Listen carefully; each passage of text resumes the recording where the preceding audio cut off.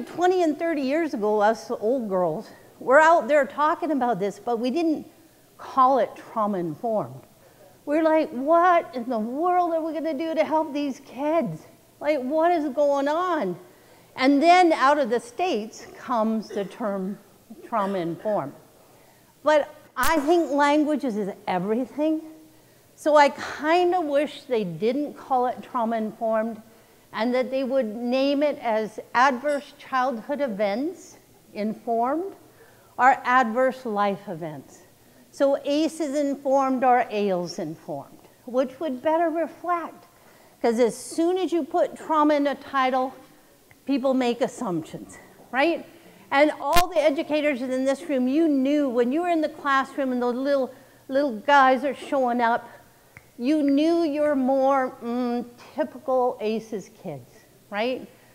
But it could be any kid. It could be any child. So a lot of like the strategies that we've been working to compile are to deliver at a classroom level because you don't always know. But here's the issue. All this time, we've been seeing certain behaviors in the classroom and they get labeled attention deficit, right? They get labeled failure to thrive. They get labeled oppositional defiant, conduct disorder, right? Sometimes we go as far in mental health to call them bipolar. When it's just little people out of adverse events that are trying to be okay. But they use extreme coping, right? Because they didn't have sometimes an uninjured caregiver who could help them out with that wonderful term, self-regulation. Don't you love it? Like Dawson Creek, we had fun when we went to Dawson Creek. We played with IEP language, right? And what do you see on IEP sometimes? Sarah will learn to self-regulate. Really? Right? Can you give me a little time frame for that? Right? Because it's kind of written up as like, by December. By December, Sarah's going to learn to self-regulate. Oh, really? And how are you all doing with self-regulation? Do you know what stresses you out all the time? Do you have strategies besides that glass of wine at night to deal with what stresses you out at night? Maybe not, right? Because look at us. Like, our ability to self-regulate varies on any given day. Was your significant other emotionally available to you this morning? Did your children comply? Right? And then you walk in the classroom and you're off and the kids are off because they pick it up better than anybody. But look at how we do this crazy thing and we're like, oh, we've got some siblings we worked with in the past. And one of them, she complied with everything you asked, pretty tense little kid, but she was a perfectionist. And she did everything. Her brother told you to go soak your head and threw objects around the classroom, right? They're both coping. Because look at us in this room. Chances are, the majority of people in this room, not to make eye contact at this point, but chances are you might have perfectionist tendencies and you might be a bit of a workaholic. Just wondering. So you're coping in a different way. And let's say you had a sibling who didn't become a workaholic and did not have perfectionist tendencies. So he's using substances. So society loves you, but not so much your brother, right? He's seen in a different light. And those are our kids in the classroom. So this idea of, wow, this is hidden. A lot of what shows up with these kids is hidden until they hit school because you're a safe environment and you're safe people. So where do little kids out of trauma fight back? Safe environments, safe people. They can't do it in their home environment, chances are. So they walk into that school and it's like, hey, little buddy, we need you to do this. It's like, No. I'm like, good on you, little buddy. Fighting back against oppression and abuse. I love saying that too, because kids will look at you like, what? No, that is an amazing coping strategy you got there. Now, I'm thinking it might be a little hard on some of these teachers. So I'm wondering if we could work on that together. But that's what they're trying to do. And so it's such an honor to me when people yell at me. It's like my clients yell at me. I'm like, good job, Linda. Right? They feel safe and supported. Good job. I've tried to tell that to teachers. They're like, that is a difficult reframe, Linda. That is really a tough reframe. I know, counselors are terrible. We'll reframe anything. So that idea that most people go to, oh, we must be talking about kids out of abuse, emotional, sexual, physical abuse. And neglect, right? Everybody in this room knows neglect will present at the highest end because nobody did anything. And you almost don't have a core identity to work with, right? They kind of develop it in front of your eyes if you're that supportive person. But the idea of severe attachment disruption, death of a caregiver, like horrendous divorce, kids are presenting as if. And the other one that's coming out is look at little ones who had extensive medical procedure as babies. It saved their life, but the body doesn't know it wasn't trauma because it was trauma. So they're presenting. And it's so interesting at the university level to find kids who are working with access services, disability management, and that is the issue. So how do you define it, right? And that's been the hardest thing in terms of research. How do you define trauma? Because it's so broad. So it's not going to be the specific event. How does this kid respond when you ask him to do something new? How does he respond when there's stress or something changes within the classroom, right? And then you're going to see it come out. And it's going to come out in extreme ways or somewhere in between. So either hyper-aroused, you know, your favorite little guys who love to tear that classroom down and call you interesting names, right? Or the ones that get missed are our kids who end up dissociating. They shut down. They're the quietest little people out there. They don't really learn anything new in a year. They kind of hold space. And they get lost in all the shuffle. So the best description I've found is trauma is defined by the central nervous system. What happens when kids are asked to do something new, when there's a change, when you add stress? And that's probably how you're going to see it, right? That's where it's going to come from. And look at the imprint of adverse childhood events. It can show up in the inability to name emotion. How are you supposed to regulate yourself when you can't even name what you're feeling? Do you love some of your high-end ACEs kids? It's like, how are you feeling today? Mad. How are you feeling tomorrow? Mad. How are you feeling when you sleep? Mad, right? That's it. That's what they got. And the idea of like how they feel in that classroom, they might not have explicit narrative of what happened to them, especially 0 to 3, but they feel it at a body-based level. So a little stress in the classroom, greatest threat to all ACEs kids, teacher on call, bring in a sub, right? And all of a sudden, what do they present as? My tummy hurts, right? I gotta go home, I gotta go somewhere, my tummy hurts, my legs hurt, my knees hurt, because it's gonna be a physical sensation. It's internal distress. And people in this room, oh yeah, invite me back another time. We'll talk about your level of secondary trauma. This is talk about how wrecked you get teaching. I'm just saying, it could happen. But the medical research is now lined up with all this that says stress is really harmful to you. If you were an ACEs kid, we want you to look after yourself. Because what happens, high levels, stress hormone, suppressed immune system. Like, so we always check our years out. How you doing with flu and colds this year? I'm not doing good at the moment. Just saying, I have 2 little grandkids. I love them dearly, but I don't need them to share everything. But the idea of, and what happens when cortisol levels from, if you're an ACEs kid, when they drop, and it's hard to pick up, when they drop, then the body turns on itself autoimmune. Chronic pain, chronic fatigue, MS, diabetes.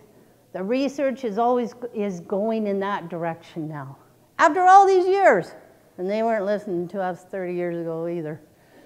Look at your kids. Anything can send them off. Like someone coming in the room, a smell, a sound, right? Taste. Anything can be a trigger for these kids. And we can't know all the triggers. You can't know. And look at how they sit. People that work in secondary, look at your big kids, right? They sit sometimes super tense, right? They're ready to go at the drop of a hat. Or they go into that hoodie, they go into the hat, and that's where they stay safe. But it's in the muscle. And an overdeveloped sympathetic nervous system and not a well-developed parasympathetic, they actually can't calm down. Not at this point. So you know we do that crazy thing, it's like, I just need you to calm down, young man. Oh yeah, what if I could? And what's the other thing we always say? What were you thinking when you hit that other kid? If I had access to a prefrontal cortex, I wouldn't have hit that other kid. I'm actually teaching kids to say that. I know, wouldn't that be fun? They go see admin, it's like, I didn't have access to a prefrontal cortex. Just so you know, right? And after a while, fight, flight, freeze becomes a habit, right? It's habitual. Every time they're stressed, watch some of your big kids, and they'll tense, right?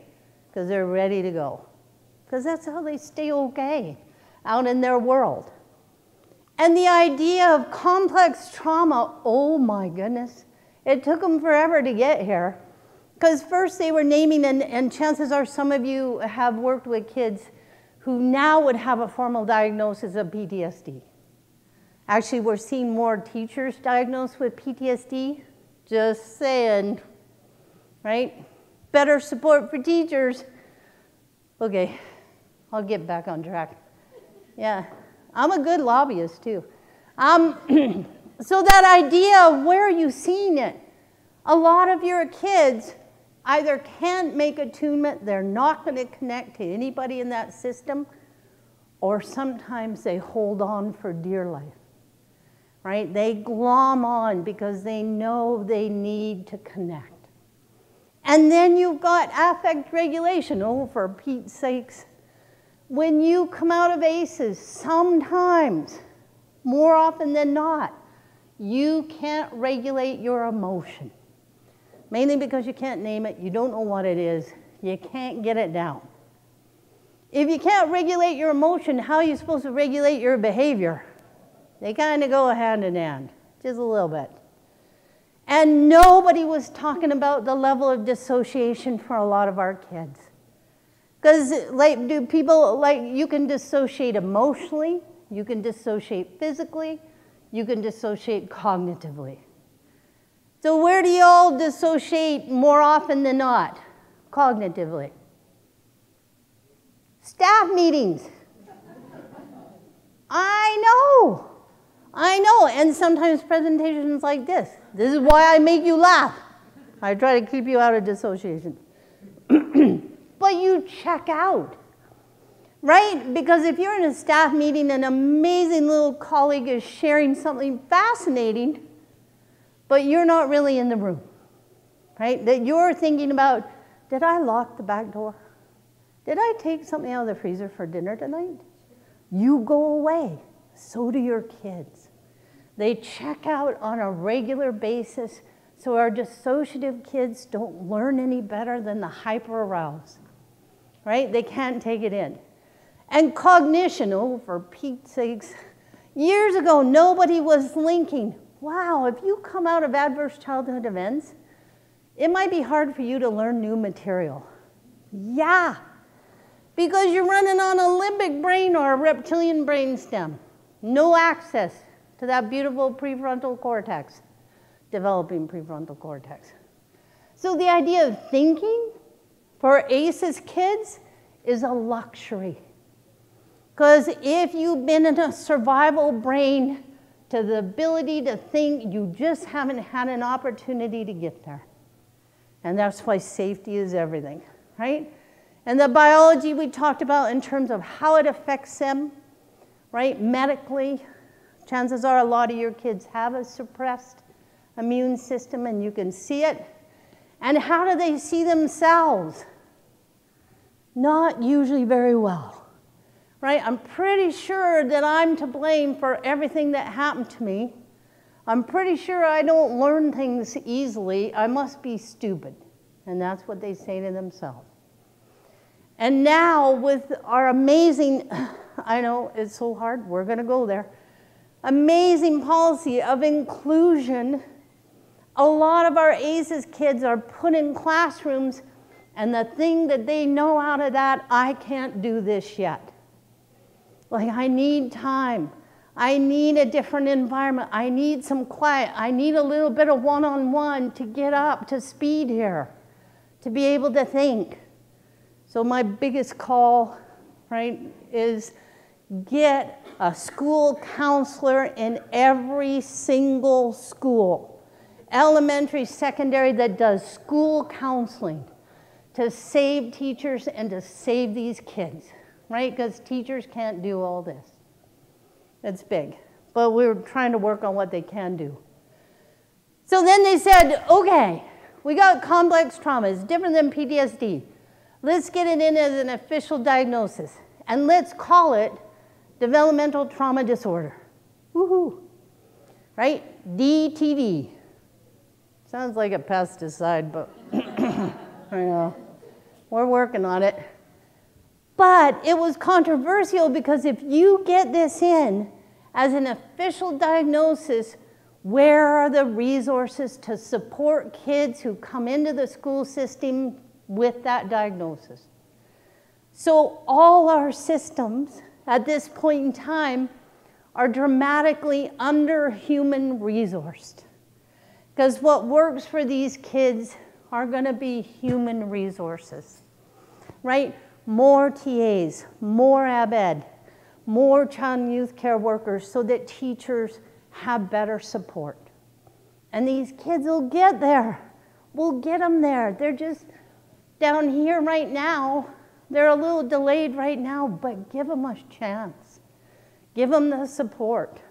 So the controversy is, if we get developmental trauma disorder on the books, where's the money to back it up? And then also, you're going to have to change all the other personality disorders. Because what do you call your big kids fighting for power and control? Conduct disorder, oppositional defiant, right? Because what does trauma take away? Two main things, right? Control, because things that were done to them are totally outside their control. And fun. Right? Play for kids. A lot of our ACEs kids have never played. They've survived, but they haven't played. So look at what the school environment can give them. And we got to work on this, people, in terms of, like, we'll send everybody, I don't know if did I send it to Meredith? We ended up with a working document for schools to customize for yourselves in terms of what your school, if the staff decided to go that way, what it would look like to be a fully trauma-informed school. And I'm like little tiny step one. Understanding the effects of trauma on education, step one. There's 9 other headings. I know. Who knew? I know, because like we were talking, people are like, yeah, I went to Linda's workshop. We got it. No, you don't. You just kind of hung out and laughed for like a couple hours, right? It's way bigger. And the area that's the most tricky for us out of ACE's kids is the discipline policy. And that is heading number like 4. Because I have 2 things on my fridge. And my biggest one is you cannot consequence out a triggered response. When that brain like goes to that place where this kid is suddenly afraid and they're triggered, so you're going to see high end, they're going to start throwing things, they're going to call you whatever, or they're going to shut down. That is a triggered response because chances are they were in line going outside and the little kid bumped the other little kid and he swung and he hit him. And that's where we do that thing. What were you thinking when you hit him? There was no thinking. That's a triggered response. So when you ask them to reflect on what they just did, they'll be like, I don't even know. So in our discipline policy right now at elementary, what do you take away from them when they get in trouble? Recess, lunchtime, art time, field trips, because you're under human resourced to be able to support them. And what are those kids? Sometimes we forget to look at the UN Charter on the Rights of Children. They have a right to fun, to play, to be a kid. So we don't have answers for school discipline. Every school is trying to figure this out. So was there intent or was there not? Because a lot of our ACEs kids, they can figure out ways to, get in big trouble when they have access. But other times it's triggered like that, right? So it's tricky. But look at I don't like stats. I'm a qualitative researcher, as Jody and Meredith know. But look, I bring up a few stats once in a while for people, right? But 3 times the rate go up, go up. And our alternate high schools are full to the brim with ACEs kids, right? Last stop for them. So the areas of concern, oh my gosh, if you can't regulate emotion, we are in big trouble probably for the rest of your life. If that's one thing that schools can do, you'll save kids' lives.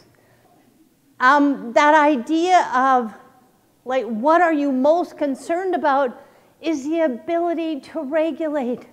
And where I was recently in Creston, an amazing teacher said, are you saying, Linda, we should focus on social emotional learning over math? I know. And I took a big leap and I said, yeah. Because as far as I know, correct me if I'm wrong, people in here that teach math, as far as I know, math might not save your life, but social emotional will, right? And I know it's bigger than that in curriculum, but the social emotional part is absolutely critical. And learning and cognition, if kids don't feel safe, they can't learn. Right? Because as an academic, one of the things we're supposed to do research, accidental academic, do research and write really boring research articles. Some of you have read those, right? But I make super catchy titles to suck you into reading my really boring research articles. So my favorite one for kids is I thought the kids up north, 2 main things. Do you like me and am I safe here? Right? And recently we had to adjust that because some teachers said, I don't like these kids. I'm just being honest. I said, well, can you accept them? So either do you like me and am I safe here, or do you accept me and am I safe here? Right? It's hugely important for them. And relationships. Anybody ever notice that your ACEs kids kind of don't do well in social relationships? I know, because if you don't know how to regulate here, how are you supposed to do this thing? With another kid. Really hard, right? And a teacher recently said, Linda, are there just more little psychopaths being born these days? No. But there's a lot of kids who have no empathy here for themselves, so how can they hold it for others? Not yet, because they don't know it yet. But there's always hope. So are you okay so far? Everybody like kind of present? You haven't checked out? I can't really see you in the back. There's a reason why people sit in the back of a room, you know, right? They feel safe there, and they know they can dissociate at their pleasure. So self-regulation, did you ever notice a lot more anger and aggression? Woo-hoo, right? Because that's how they survive. That's what works in their environment quite often. Like in there, right there, all the time. And impulse control, oh, for Pete's sakes, you have to have access to the left, to have executive functioning, and to have impulse control. If your little corpus callosum, which may be profoundly affected by the release of stress hormones on top of prenatal exposure to alcohol, if it is very, very thin, and sometimes with kids with FASD, non-existent, how are you going to shift from the right to the left? You can't do it until you feel safe, and for kids with FASD, which Meredith and Jody I'm sure will talk about, it's not there, right? So you gotta come at it a different way. And non-compliance, I'm taking back control any way I can with safe people. So I'm gonna say no to you, because you're not gonna hit me. And don't we do this crazy thing, how long has it been since teachers couldn't hit kids? Not that long, right? Where you couldn't get the strap in Canada. 70s. So then we wonder, 80s. We have first-hand experience right here. 80s. Right, the 80s. So imagine why parents have a hard time coming into schools. Whoa, if you have an ACEs kid, chances are they have ACEs parents. And if a certain generation, when they went to school, you could hit them, imagine what that does on top of an ACEs environment. Whoa, they don't come well to parent-teacher interviews, right? They're either way up here and they're ready to take you on, or they are checked out. Isn't it amazing when you put it all together? It's incredible. So low persistence because they already have internalized, I'm not very good at this stuff, right? I'm not even going to try. I'm not going to stick with it because I don't think I can do this. So for educators, then it becomes, you got to find something 99.9% sure they can do, and then you build on that. Because they're pretty good at identifying this is what I'm not good at, right? And it's a lot. And difficulty with emotional intimacy, oh yeah, that hasn't gone well sometimes. And then we always go to, how are you doing with emotional intimacy? But that gets a little personal, so I'll move along, right? And cognition, right? All these pieces suggest like having trouble with executive functioning because they can't shift to the left yet. But they need safety, and they need relationship, and they need time to get there. And this crazy thing, because what's the number one misdiagnosis out of like complex trauma? Attention deficit, right? ADHD. And good physicians now who are trauma informed, and yes, there are some, we're working with them. They're so cute. They always come to me first time we do training, and they're like, what do you want me to do in 10 minutes? Oh, I know, everything you can. And I'm going to tell you what to say in 10 minutes, right? And good physicians, this is what we learned from a really awesome physician. This is what we train them to say. I am so sorry. Those things happened to you as a child. Those things should have never happened to any child. So how can I, in the next 9 minutes, help lower pain and distress for you? Like, how can I be of service to you? And that's what you can say in 10 minutes. Ooh, ooh, ooh. Yeah, we're all over those guys. But a good trauma-informed physician will say, it's not clinical ADHD, it's stress-based or trauma-based ADHD. And the same thing with a lot of your kids with depression, anxiety, right? Not so much the clinical definition, but stress-based or trauma-based depression, right? Anxiety and ADHD. Because these little guys are hypervigilant, and they stay hypervigilant. That's why some people in here sit where you sit, because you kind of need to know that no one's behind you. And what do we do with our kids in our classroom when they act out? Because your ACEs boys quite often will be at the back of the class. You bring them up front, and then they're woo, right? Because now someone can go behind me. Because they're always on. Who came in the room? What was that sound? What was that noise? Like, who did what? Because that's how you stay safe. So it's amazing, isn't it? So thinking is a huge part of this. And oh my goodness, to be in a relationship with other kids first when you never really had a relationship with you is super hard, right? And don't you love people that work in high schools? Don't you love your ACEs kids? Because they always find another ACEs kid. They always find each other. And as they get older, the drama in high school is extreme, right? You get an ACEs kid who's hyper-aroused, who connects with a dissociative ACEs kid. And then we got fireworks, right? Aw. Like, if we could just work on relationships, that would shift things a lot. So is this kind of what you see with a lot of your kids, folks, staff? I say staff because it affects all of us, right? All of us. So what's happening now, you won't have an official DSM-5 diagnosis for adverse life events or adverse childhood events. Maybe if you're lucky, the kid comes in and people say, well, he's kind of got PTSD, but it's not really showing up as PTSD because it's way more complex. But the idea of ADHD, conduct disorder, phobic anxiety, because what's anxiety?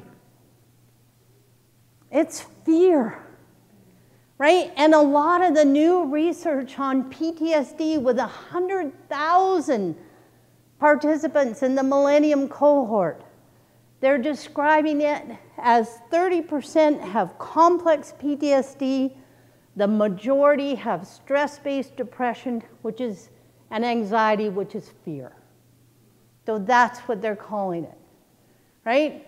And at the highest end, like bipolar, because they swing, right? They'll swing, and it might look like that, but they won't go into psychosis. In general, they won't go at the highest end and tip into first break, right? So that idea, and we put all this behavioral control on kids who are running on a limbic or reptilian brain. So it's like, young man, this is what's going to happen to you because of what you just did. Makes no sense to him. And kids, your kids with FASD and complex trauma, because the overlap between FASD and complex trauma, they sit like that. Because chances are it might have been a high-end environment. There might have been addictions in that environment, right? So you've got a double whammy on, and they're both affected in similar ways, which I think you're going to talk about. It's going to be the coolest thing. But I hope you talk about something fun in there as well, because you could put people way down here. So you cannot consequence out a triggered response. And don't you love that with behavioral modification? We do this crazy thing. If you're good, I'm going to give you stickers. Right? ACEs kids are like, I'll tell you what to do with your stickers. Right? Because I don't even like you. Right? I don't like any of you. So you can't reward me, and your consequences make absolutely no sense. None. And POPFASD, it goes to a whole nother level. So we're trying to find areas like to give educators the training. And one of the biggest calls is get this in curriculum. And I'm so excited because we have a B.Ed program at the University of Northern BC. And finally, after 5 years of kind of offering workshops for their new teachers on the weekend, I do it for them on Saturday and Sunday and they come. Now they're going to have a course for it. Oh my goodness. So that they're better prepared.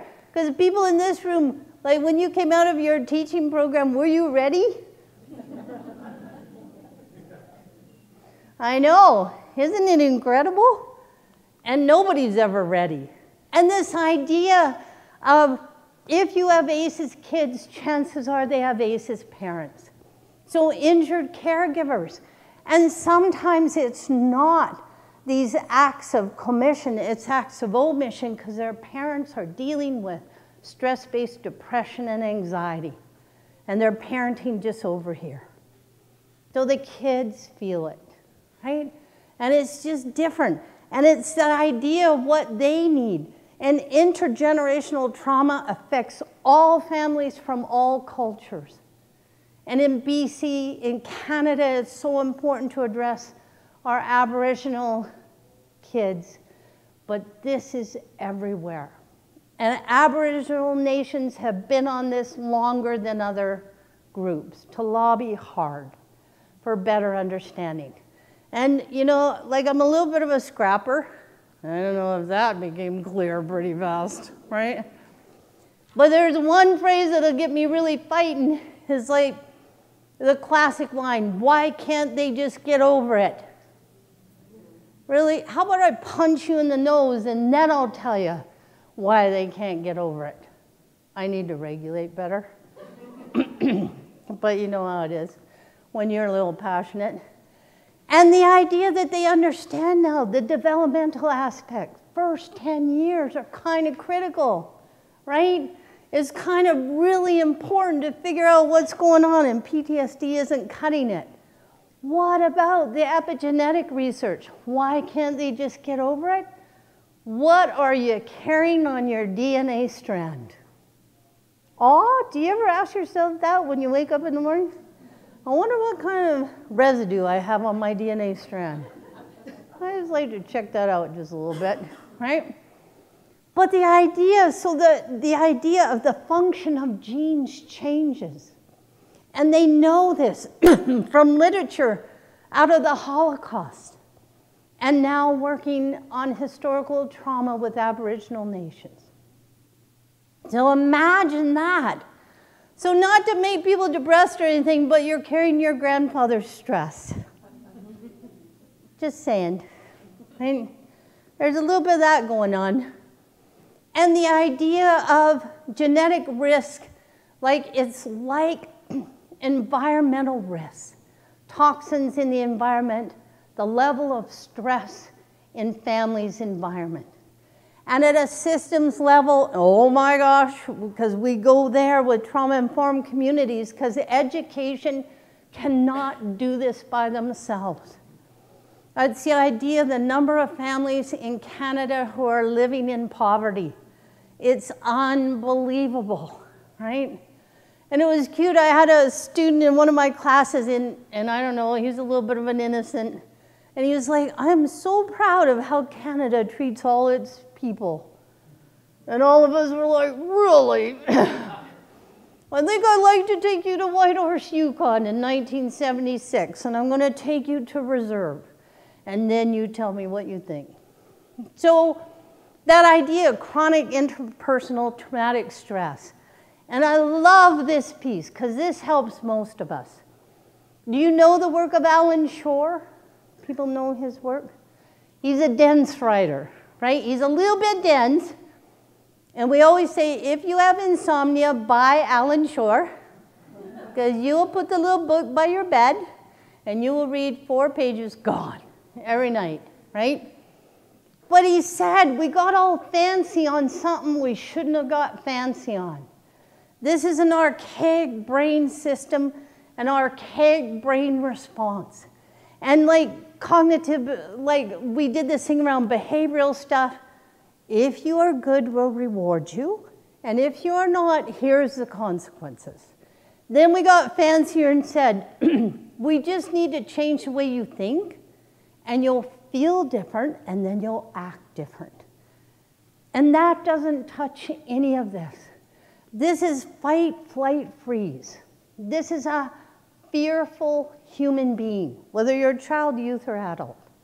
This is about fear response and chronic fear response. So it's archaic.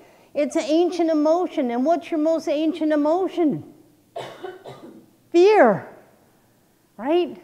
Run from those big dinosaurs or whatever your belief system is, right? Get out of there. Or go fight them.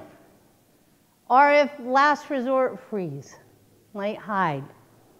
And we understand that works if it just happens now and then. If dinosaurs just show up now and then.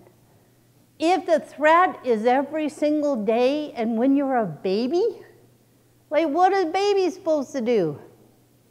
You can't fight and you can't run, so you freeze.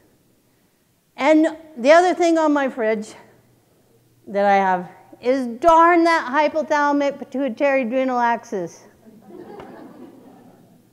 Is that how you wake up too, right? Every day I wake up and go, darn that hypothalamic pituitary adrenal axis. Because there's your fear response, right? That hit. When you're a little bit scared, where do you feel it? Some people feel it in their chest, your heart. Some people feel it in their stomach, little cortisol hit. Imagine being a baby and you get hit over and over and over. And you can't run and you can't fight.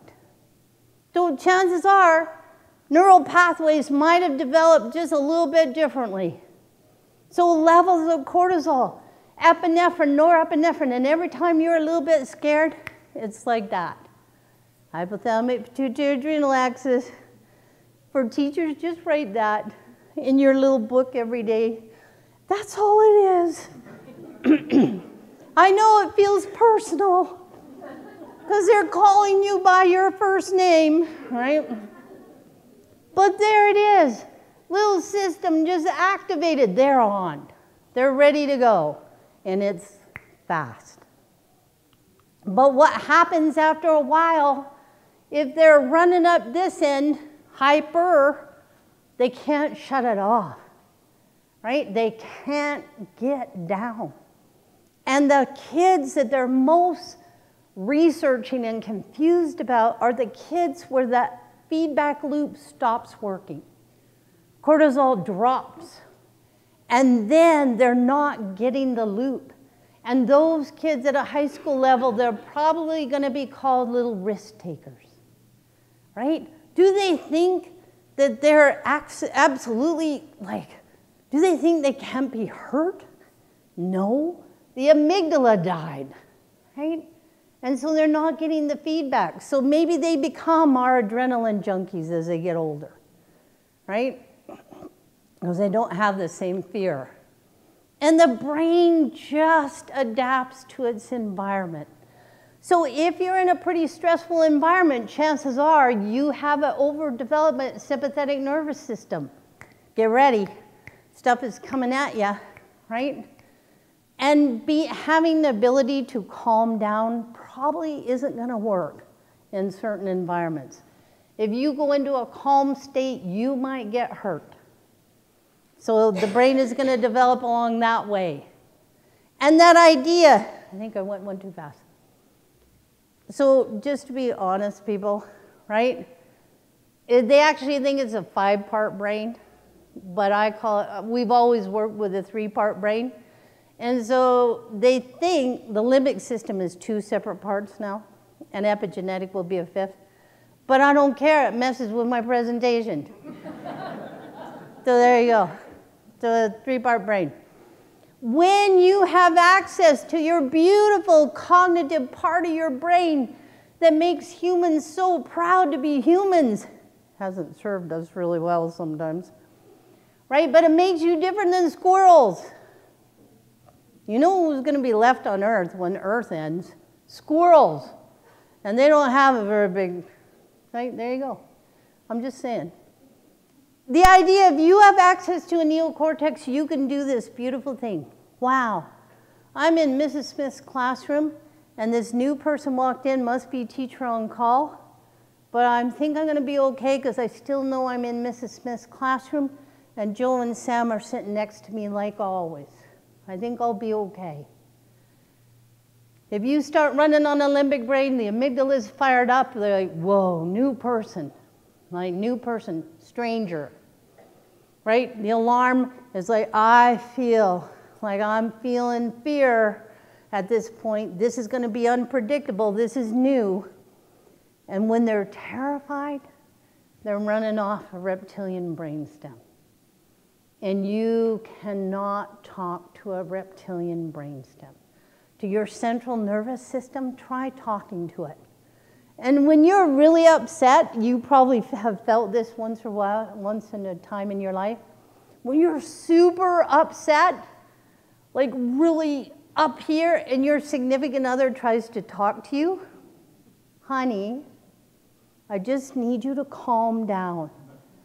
Those are fighting words, right? Are they effective? And what do we do with kids? He's up here, he's running, right? He's starting to go, reptilian brain response, and we say, Jim, you just need to use your strategies. His strategies are in his neocortex, and he can't get there. So what are you going to do? Right? He's got to have a felt sense of being okay. So you're going to find the person that he attunes to and get them fast. And it's going to be a blanket, it's going to be food, it's going to be anything that brings him down a notch. But he can't hear you. Like he can't hear you. And what is Peter Levine? He talks about the neocortex is the chatterbox, blah, blah, blah, blah, blah. And the limbic system, warm, fuzzy, and the reptilian brain is the lizard. And a classic line for all teachers is you cannot talk to a lizard. They just don't respond. It's so cute. One of my little kids up north, because you teach them trauma stuff all the time, brain stuff. And he came in off the playground, and he's like, I'm like, what happened, little buddy? Oh man, Miss Linda, the lizard made me do it. There you go. Lizard made me do it. And now, because I don't work with kids and I do a lot of volunteer work with men on parole, I know there's not a long list of people doing it. They use the same thing in the court system. I don't know, Judge, the lizard made me do it, right? Running on my reptilian brain, sir. That's what happened. So this is my favorite brain diagram, right, from childtrauma.org. It's the best one to use for your kids, for staff, because it's so basic. Like, we try to be preventive and proactive to keep kids access to that executive state, right? Because that's what teachers are teaching to, an executive state. But when you've got fearful kids, when you've got triggered kids, they're in an emotional state, limbic state, or they're running on survival state, right? Reptilian brain. And I'll PDF this for people, I'll send it to you. I should have said that at the beginning before people had to take copious notes. I'm just messing with you a little bit, okay? But doesn't that make sense for some of your kids? How do you get them to a place where they know that they're safe? Like, what does that feel like? Because it's not going to be this. Because you can say, wow, I don't get it. Like, it wasn't a big thing that happened and he went off. It's because it tapped into this. And he's running on his brainstem, and watch out. Right? And then we back up, we give him space, he can't hear you. Right? Just like you can't hear people when you're totally terrified either. So does that help a little bit? And you educate kids, youth, adults about this simple, basic response, and it changes everything. And a lot of kids that I used to work with are like, well, for Pete's sake, someone should have told me this. I thought I was a bad kid. I thought I was a bad kid. From a messed up family, from a messed up community. It's like, oh my gosh, this is what was going on. Now I got something to work on. Now I can take it back. So when we talk interventions, and I know you have lovely little books out there. Aw, it was so cute. I was looking at, well, good on you people that have all that stuff. But we talk about bottom up, because if they're running on a reptilian brain response, you got to work at a body-based level, right? And for teachers, it's just going to be the environment of your classroom, right? How calm you can stay in the face of great affect, right? Because that's what we work on all the time. And this thing, where you try to do the cognitive piece with someone who's running here, we got to stop doing that, because it doesn't work, right? And it's so amazing. If I could design schools, I would have a down regulation room on one end and an up regulation room on the other end for your dissociative kids, and a counselor in each wing that's specialized in that area, and you'd have it. Because this is what we know from up north. We have had ACEs kids are the most extreme presentation, and we got lucky with a lot of creative whatever with the district, and we put aids on them, and we've had aids on kids for 4 to 8 years to bring them up, ACEs kids, to be at the place where other kids are, and then they can do it. But that costs money, right? So teachers need help, like big time. And look at this piece that comes out, which Jody's going to get so excited about, right? Yeah, she is. Because it taps into FASD. Without FASD, ACEs kids, like the PET scans and the MRIs, the reason we know what we know about a brain response to trauma is the bravest research participants in the world are ACEs survivors as adults who agree to have an MRI or a PET scan done of their brain while a script of their abuse is being read to them. And they map the brain.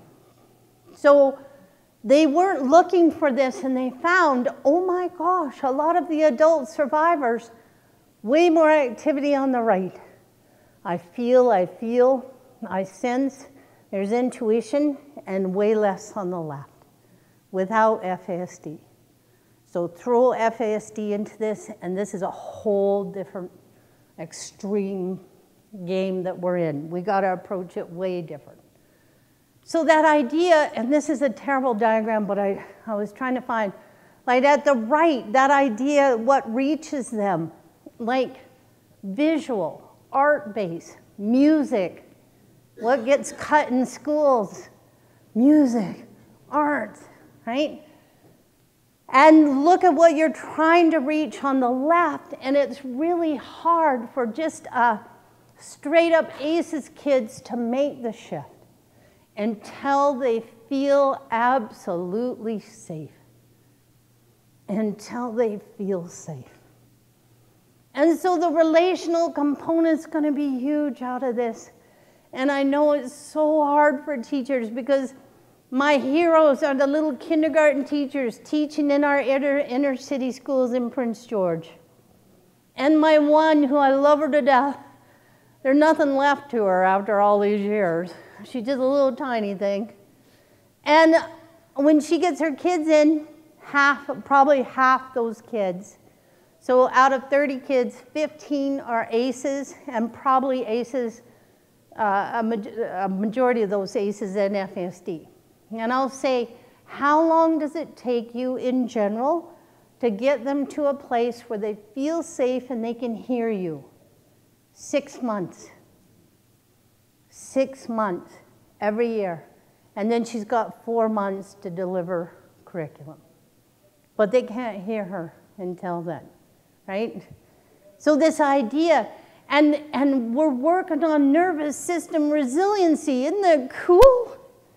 It's like trying to get kids to tolerate a little bit of unknown, a little bit of stress before they immediately resort to primitive coping.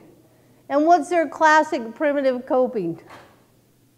Shutting down, dissociating, hitting, throwing things, running.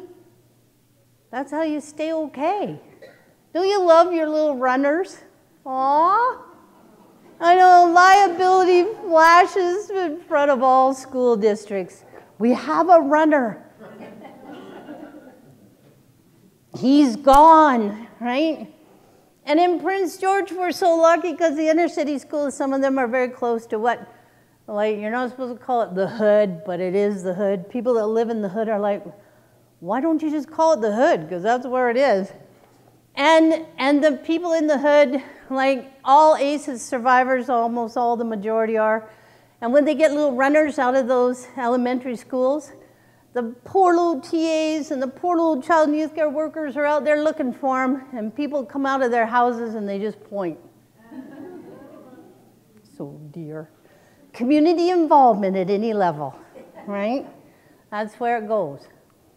And it's complex. Either you've got kids, because your ACEs kids may become the bullies, or they will be re-victimized over and over and over, because you take back control where you can. And if you can't take it back with adults, take it back with other kids. So that idea is so complex. So how do you in your classroom work with your ACEs kid who's now hyper-aroused and the bully and protect your dissociative kids? And that's why teachers need more support, because that's a huge task, right? And there's your trauma response, either hyper-aroused, like high startle, angry, angry, angry, or at the other end, shut down, like totally shut down. And anywhere in between. And where do the resources go? Yeah? Hyper-aroused, because we have so limited resources, right? Hyper-aroused, because they're going to do damage, property damage, chances are, right? And maybe physical damage. But your dissociative kids get dropped all the time, because we don't have the resources. So it's a fear structure. After a while, these kids, a stress reaction is encoded in their brain. And the problem becomes now, all those sensory cues that are coming at them, the brain takes it as, you're under threat, fight for your life, or run.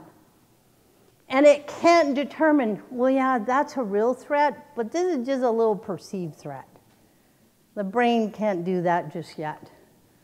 And we have this crazy thing where we're like, especially at a high school level, I'm not picking on high school at all, but it makes it really hard for high school depends on elementary to help get these kids okay. Because once we hit high school, this becomes so difficult.